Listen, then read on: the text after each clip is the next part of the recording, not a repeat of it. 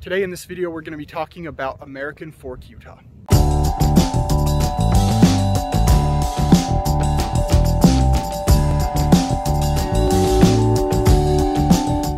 Thanks for joining me today. We're going to be talking about American Fork, all about the city, about the types of houses, the things to do while you're here in American Fork.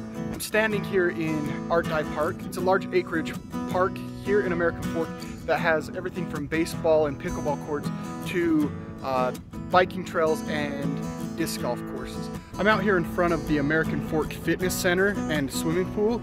Now the pool is open year round, so in the winter they put a bubble over the pool so you can use and access it year round. So if you have a membership or what have you, this is one of those places you can come. Most of the other cities we've shown you so far have had splash pads. American Fork doesn't, but it's because they do have a community pool. In the summertime, the outdoor pool is really cool. It's got some water slides and diving boards in it. It's a pretty exciting pool. As far as the community center, it's awesome. It's got the basketball courts, it's got weightlifting, a track, all sorts of things that you can ever want when it comes to a fitness center. There's over 25 parks in American Fork City that range all from baseball fields, you've got playgrounds, you've got biking paths and trails.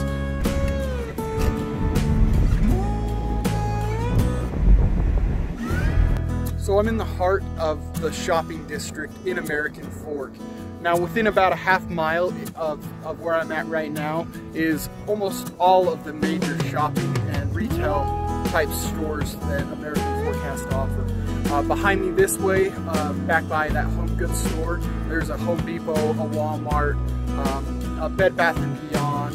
I'm in the Kohl's parking lot currently, and there's also a Burlington Coat Factory, which is kind of a discount store where you can get a good deal on clothes. It's similar to a Marshall's.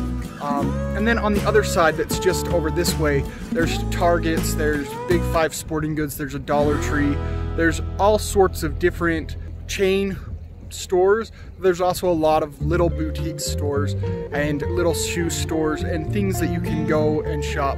There's also a Hobby Lobby down here for your crafting supplies and all of that.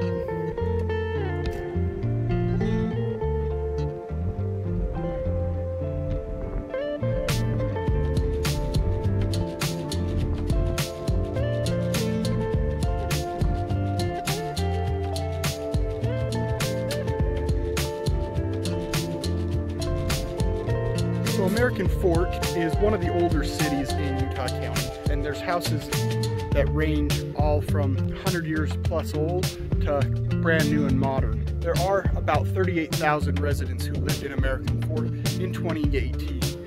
The median purchase price in American Fork to buy a home is about $392,000. Now if you take out the townhomes, the condos, the median purchase price for a single family home actually goes up to $410,000. There are a few areas here in American Fork that have smaller homes on smaller lots. These homes were built right after World War II when all of the soldiers came back and they needed a place that was relatively affordable. So we do have some of that, but we also do have large estate lots that sit on half acres and have 4,000 or 5,000 square foot homes, depending where you're at in the city.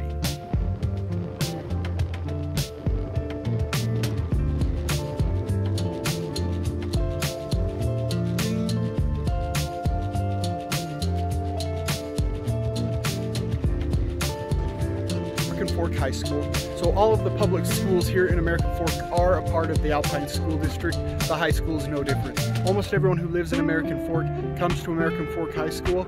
There's also some people that live in Highland, Cedar Hills, and Pleasant Grove that come to American Fork High School, just kind of depending on where they live in the city. American Fork also is the home to the Alpine School District headquarters. It's on First East in American Fork. So if you need to go get fingerprints so that you can go on field trips with your kids in the Alpine School District, that's where you go to get that done. American Fork High School is a 5A school. It's primarily known for its excellent marching band program, and they actually go all around the country and compete, and they do really well. and that's one of the things that they're really known for. Their basketball and cheerleading programs are also top-notch.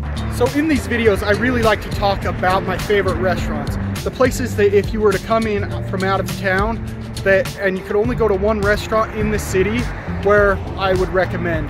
And for American Fork, it's pretty hard. There's a handful of really good restaurants that I really like eating at, and I kind of narrowed it down to two. The first being La Costa Mexican restaurant, but I feel like I've been to too many Mexican restaurants in these community videos, and you think that's all I really enjoy.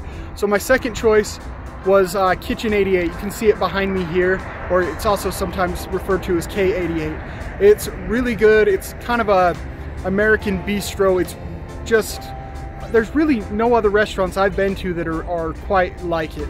If you come here, I would recommend getting the Beehive. It's an appetizer, but when I get it, I eat it like an entree.